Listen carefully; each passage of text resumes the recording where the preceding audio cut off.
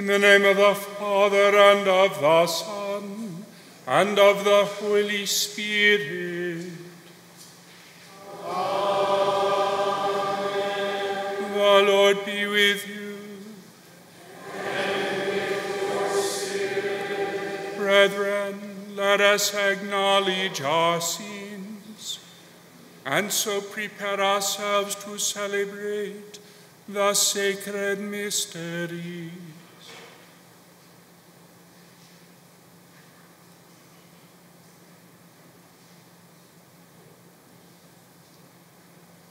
I confess. Almighty God, and to you, my brothers and sisters, that I have greatly sinned in my thoughts and in my words, in what I have done and in what I have failed to do, through my fault, through my most grievous fault. Therefore I ask Blessed Mary, ever Virgin, all the angels and saints, and you, my brothers and sisters, to pray for me to the Lord our God. May Almighty God have mercy on us, forgive us our sins, and bring us to everlasting life.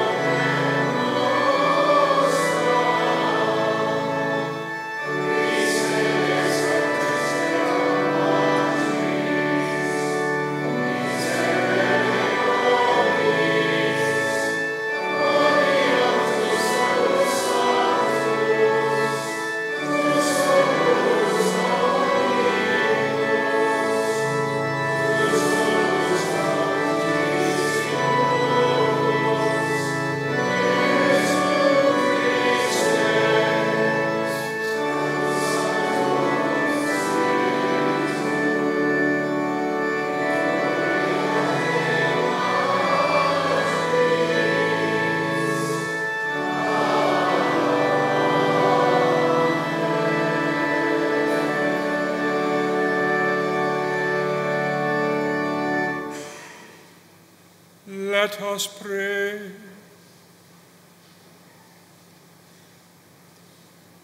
O God, who teach us that you abide in hearts that are just and true, grant that we may be so fashioned by your grace as to become a dwelling pleasing to you. Through our Lord Jesus Christ, your Son, who lives and reigns with you in the unity of the Holy Spirit, God forever and ever.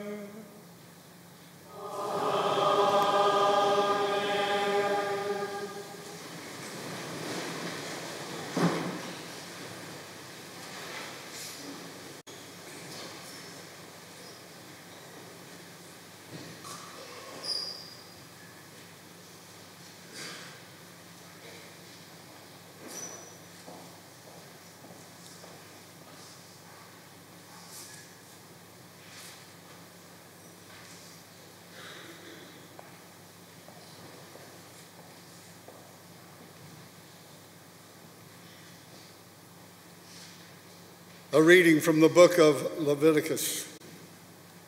The Lord said to Moses and Aaron, "If someone has on his skin a scab or pustule or blotch, which appears to be the sore of leprosy, he shall be brought to Aaron, the priest, or to one of the priests among his descendants.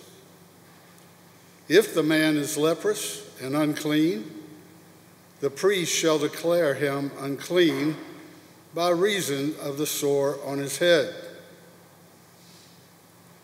The one who bears the sore of leprosy shall keep his garments rent and his head bare, and shall muffle his beard. He shall cry out, 'Unclean, unclean.' As long as the sore is on him, he shall declare himself unclean, since he is in fact unclean. He shall dwell apart, making his abode outside the camp." The word of the Lord.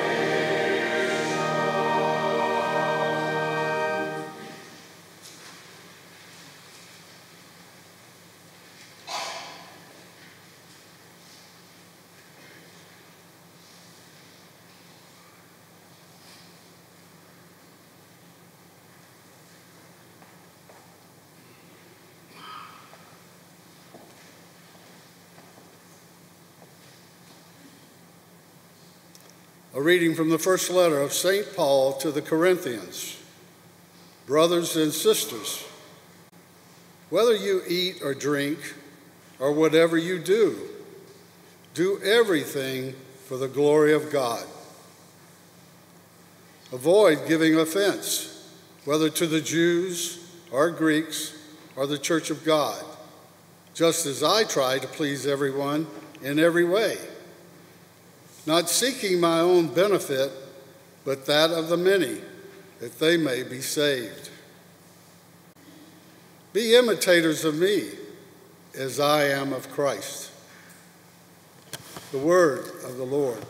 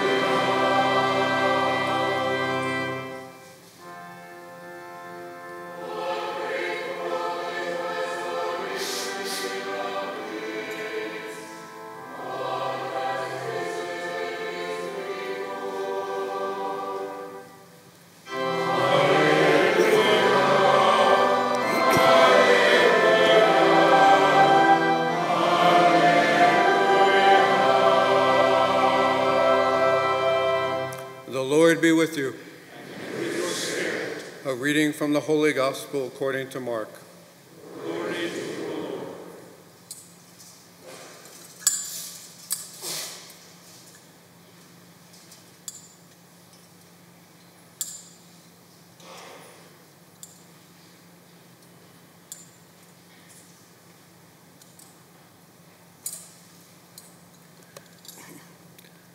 A leper came to Jesus and kneeling down, begged him and said, "If you wish, you can make me clean." Moved with pity, he stretched out his hand, touched him, and said to him, "I do will it. Be made clean." The leprosy left him immediately, and he was made clean. Then, warning him sternly, he dismissed him at once. He said to him, "See that you tell no one anything, but go, show yourself to the priest, and offer for your cleansing what Moses prescribed. That will be proof for them." The man went away and began to publicize the whole matter. He spread the report abroad, so it was impossible for Jesus to enter a town openly. He remained outside in deserted places, and people kept coming to him from everywhere. The Gospel of the Lord. Praise to you, Lord Jesus Christ.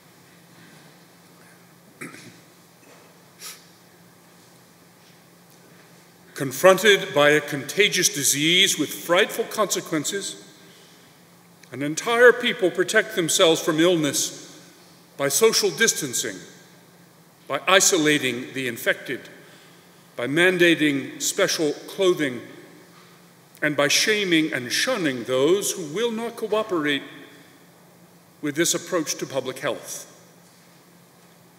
I speak, of course, about leprosy.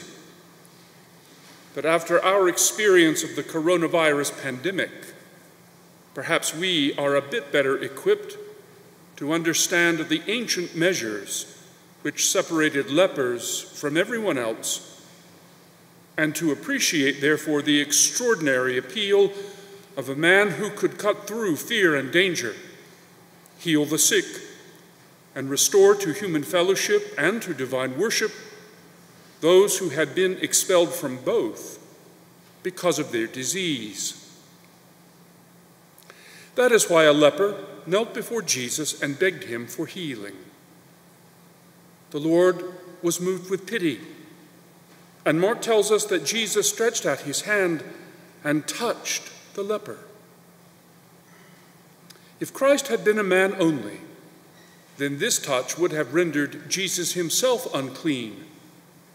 But instead, the Lord Jesus revealed his divine glory through his mastery over nature, and he healed the man. The leprosy left him immediately, and he was made clean. Holy Scripture always speaks to us at multiple levels and with several meanings. And to understand any text in the Bible, we must distinguish between the literal and the spiritual meanings of each text. In addition to the obvious and literal sense of Scripture, our theological tradition counts three other spiritual senses or meanings, and they are called the allegorical sense, the moral sense, and the mystical or anagogical sense. First, the allegorical sense allows us to understand the meaning of one event by reference to another. For example, the children of Israel crossed from slavery to freedom by passing through the waters of the Red Sea, and Christians do the same through the waters of holy baptism. Second, the moral sense allows us to understand that the words of Scripture teach us how to live in righteousness, a teaching which can shape our lives in the truth. For example, St. Paul gives such instruction today in the second lesson when he writes, "Whatever you do, do everything for the glory of God." And third, the mystical or anagogical sense, from the Greek word for leading, helps us understand how everything in Holy Scripture leads us to the glory of sharing the divine life of the Trinity. For example, the church on earth is the seed and beginning of the heavenly Jerusalem, which is our true homeland and eternal destiny. And so our life in the church now, however messy it may be, is a preparation for everlasting life. In today's gospel, we find both the literal sense and all three spiritual senses of Scripture at work at the same time. Leprosy was a terrible disease, beyond the skill of medical science to cure until very recently. And so Christ's healing of the leper was the literal restoration to health of one particular man who was otherwise doomed to a living death. But in this one action of Christ are also contained three universal spiritual meanings for us. First, sin is a disease, a spiritual illness that separates us from God and from authentic human fellowship. And the sickness of sin subjects us to dreadful consequences that can easily spread to others as we contaminate them with our selfishness. Second, only Christ can cure us from sin sickness, and so we must turn to him with faith, hope, and love to be made clean. But this requires of us that we first acknowledge that our sins are sins, and that in our sins we are unclean. No sin is forgiven even by God until it is acknowledged to be a sin and confessed as such by the sinner. Third, if we acknowledge our sins and turn to the Lord for mercy and healing, then we are immediately cleansed and restored to fellowship with God, with all others, and with our own true selves. In this way, we are being prepared by the Lord, both to join the communion of the saints in glory on the last day and to announce the gospel of salvation in our day. And so the psalmist proclaims, "Blessed the man to whom the Lord imputes not guilt, in whose spirit there is no guile. I acknowledged my sin to you, my guilt I covered not. I said, I confess my faults to the Lord, and you took away the guilt of my sin. Be glad in the Lord and rejoice, you just. Exult, all you upright of heart." Friends, let us be mindful of all four of these meanings of Scripture as we begin this Wednesday our annual journey to Jerusalem, the 40 days of penance and prayer, during which we are called to examine our lives in the light of gospel truth. Then, in the light of that truth, we can confess our sins, receive forgiveness, and be conformed ever more perfectly by grace, through faith, hope, and love, to the life, death, and resurrection of the only one who can heal us and restore us to the dignity and freedom of the children of God. He is the Messiah of Israel and the divine Redeemer of the world, the Lord, Jesus Christ.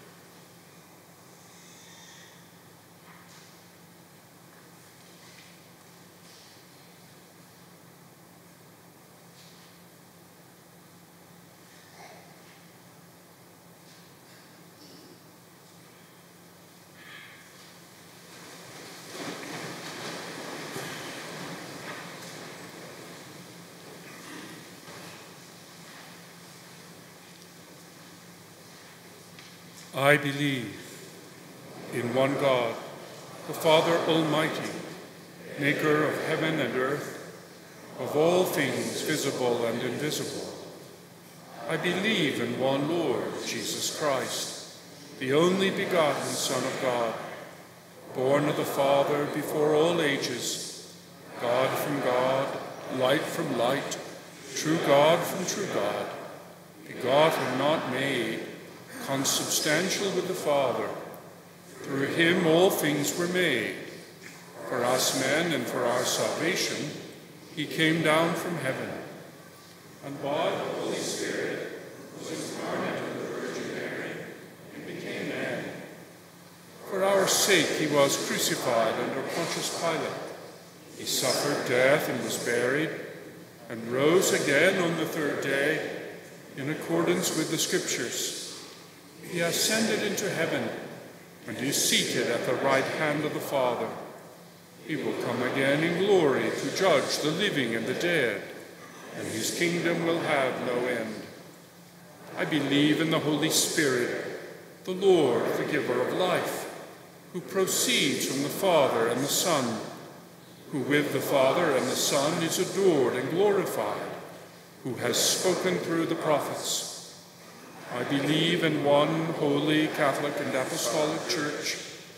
I confess one baptism for the forgiveness of sins. And I look forward to the resurrection of the dead and the life of the world to come. Amen. Let us turn to the Lord with faith and pray for all our needs. For all bishops, priests, and deacons, that with the deep conviction of their own conversion, they will proclaim the gospel in season and out. Christ, hear us. Christ, graciously hear us. For all the baptized, that they may be instruments of grace for others and witnesses to the truth of the gospel. Christ, hear us. Christ, graciously hear us. For the men and women of our armed forces and emergency services, that they may be preserved from all harm. Christ, hear us. Christ, graciously hear us. For peace in our hearts and peace among nations, that wars may cease and all may serve the common good. Christ, hear us. Christ, graciously hear us. And for all the dead, that they may see the face of God and live. Christ, hear us. Christ, graciously hear us. Heavenly Father, you desire that none should be lost and all should be saved. Strengthen us in holiness by word and sacrament, that we may lead all we meet to saving faith in our Lord Jesus Christ, your Son, who lives and reigns with you in the unity of the Holy Spirit, God forever and ever. Amen.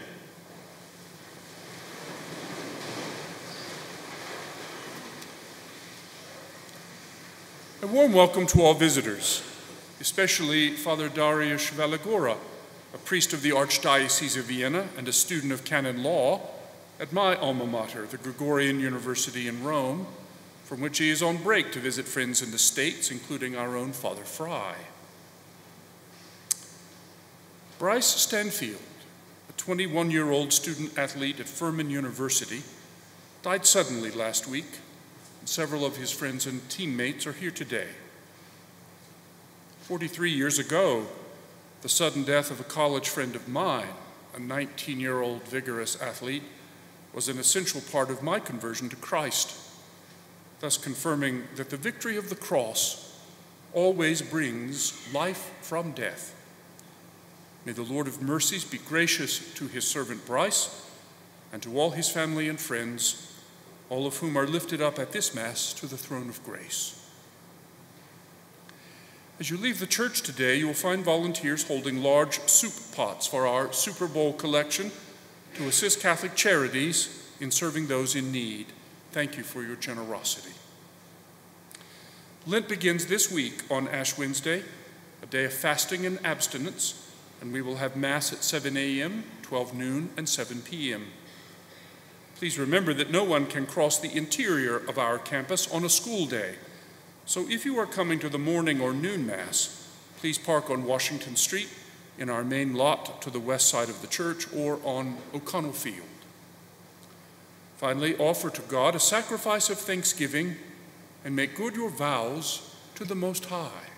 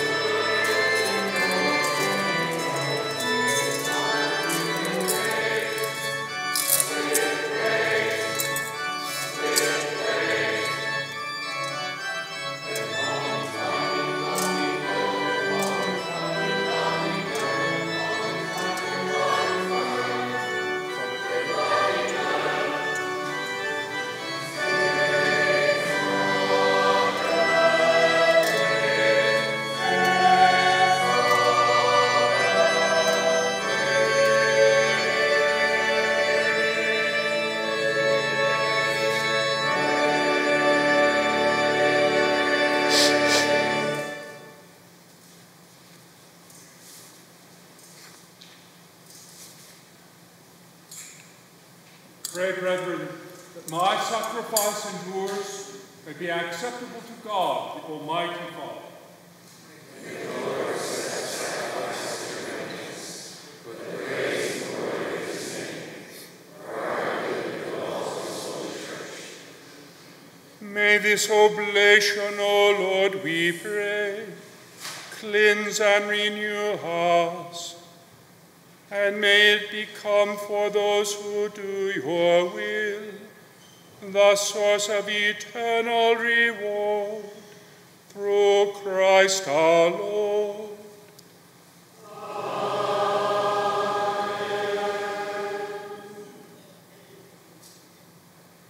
Amen. The Lord be with you.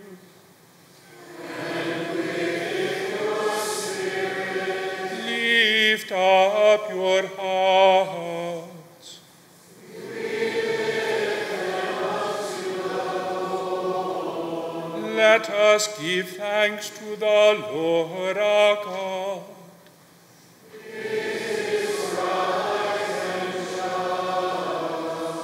It is truly right and just, our duty and our salvation, always and everywhere to give you thanks.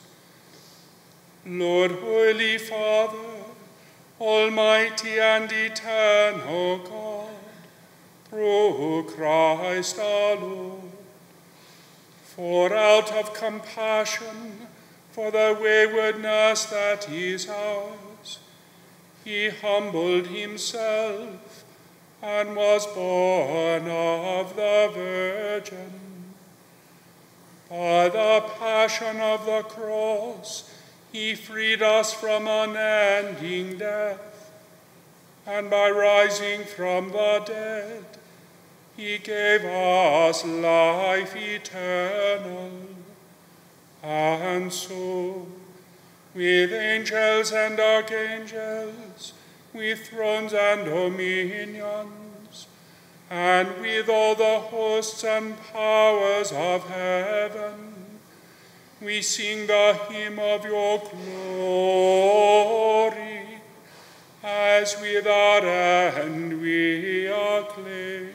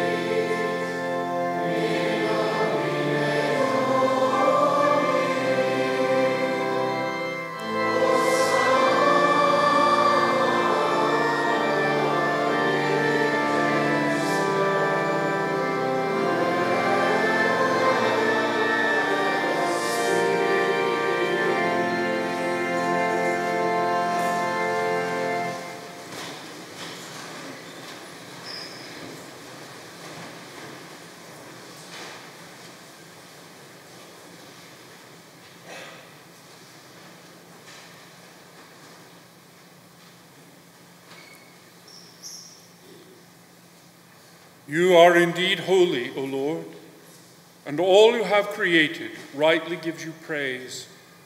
For through your Son, our Lord Jesus Christ, by the power and working of the Holy Spirit, you give life to all things and make them holy.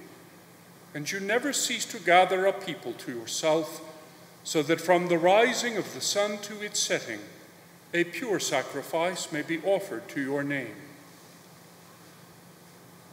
Therefore, O Lord, we humbly implore you, by the same Spirit graciously make holy these gifts we have brought to you for consecration, that they may become the body and blood of your Son, our Lord Jesus Christ, at whose command we celebrate these mysteries.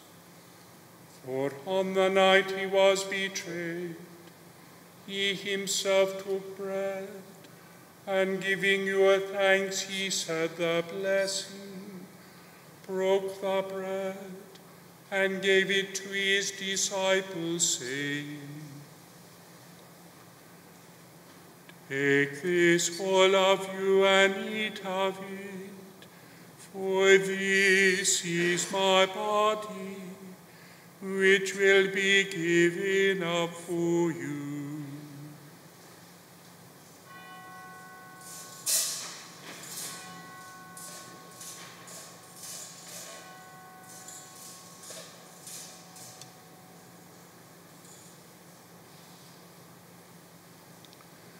In a similar way, when supper was ended, he took the chalice, and giving you thanks, he said the blessing, and gave the chalice to his disciples, saying, "Take this, all of you, and drink from it, for this is the chalice of my blood, the blood of the new and eternal covenant, which will be poured out for you and for many, for the forgiveness of sins. Do this in memory of me."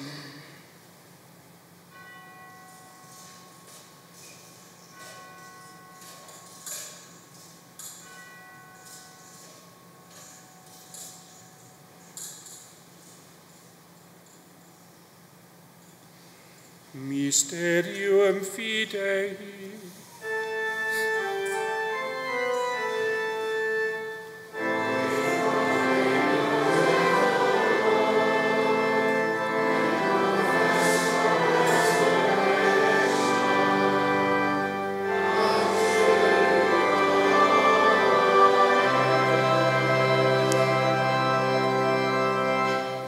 Therefore, O Lord, as we celebrate the memorial of the saving passion of your Son, his wondrous resurrection and ascension into heaven, and as we look forward to his second coming, we offer you in thanksgiving this holy and living sacrifice.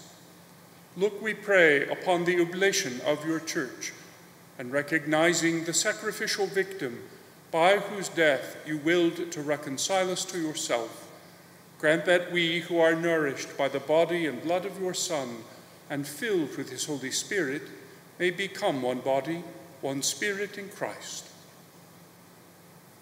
May he make of us an eternal offering to you, so that we may obtain an inheritance with your elect, especially with the most blessed Virgin, Mary, Mother of God, with your blessed apostles, with his spouse, Saint Joseph, with your blessed apostles and glorious martyrs, and with all the saints, on whose constant intercession in your presence we rely for unfailing help. May this sacrifice of our reconciliation, we pray, O Lord, advance the peace and salvation of all the world. Be pleased to confirm in faith and charity your pilgrim church on earth, with your servant Francis, our Pope, and Jacques, our Bishop, the order of bishops, all the clergy, and the entire people you have gained for your own. Listen graciously to the prayers of this family, whom you have summoned before you in your compassion, O merciful Father. Gather to yourself all your children scattered throughout the world. To our departed brothers and sisters, and to all who were pleasing to at their passing from this life, give kind admittance to your kingdom. There we hope to enjoy forever the fullness of your glory, through Christ our Lord, through whom you bestow on the world all that is good.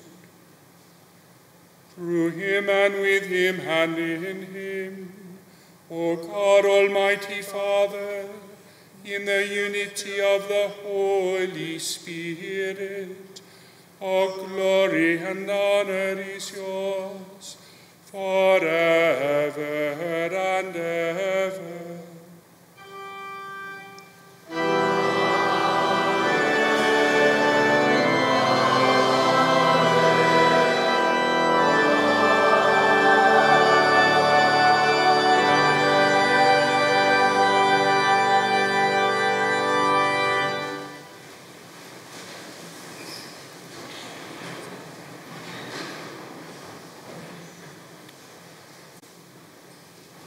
At the Saviour's command and formed by divine teaching, we dare to say, Our Father, who art in heaven, hallowed be thy name. Thy kingdom come, thy will be done on earth as it is in heaven.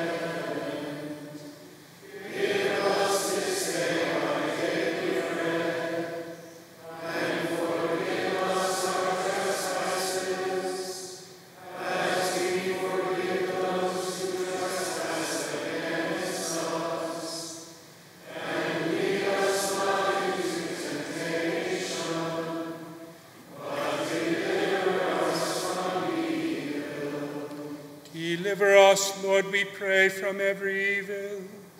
Graciously grant peace in our days, that by the help of your mercy we may be always free from sin and safe from all distress, as we await the blessed hope and the coming of our Savior Jesus Christ.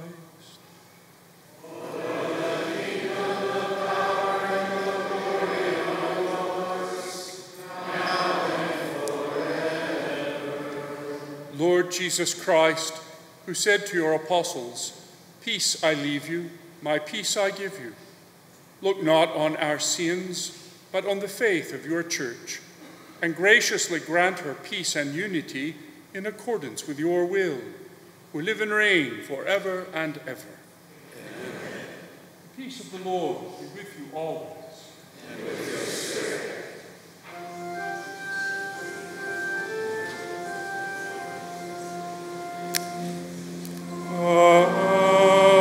Agnus Dei, qui tollis peccata mundi, miserere nobis.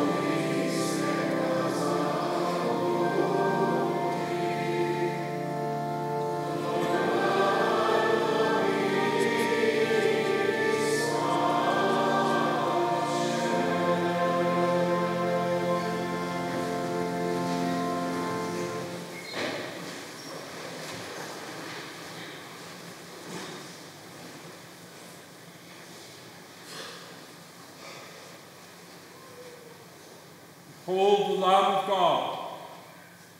Behold him who takes away the sins of the world. Blessed are those called to the supper of the Lamb.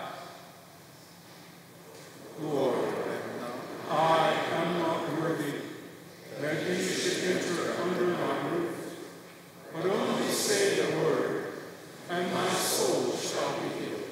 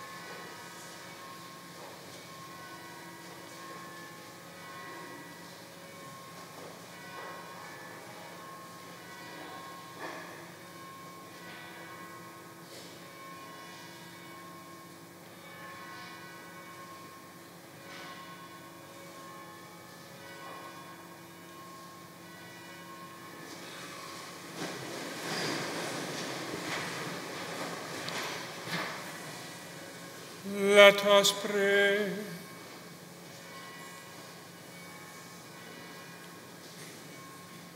Having fed upon these heavenly delights, we pray, O Lord, that we may always long for that food by which we truly live, through Christ our Lord. Amen. The Lord be with you. And with your spirit. May Almighty God bless you, the Father and the Son and the Holy Spirit. Amen. Go